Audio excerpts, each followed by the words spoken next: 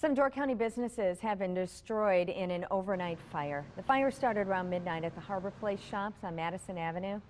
Officials say as the first crews were responding, they could see the flames from the fire station. Authorities say the fire started in one building, then quickly spread to the two buildings next door. The businesses affected include the Steel Bridge Cafe, the Ranley Maritime Gallery, and some other offices. No one was injured, but officials say the businesses are a total loss.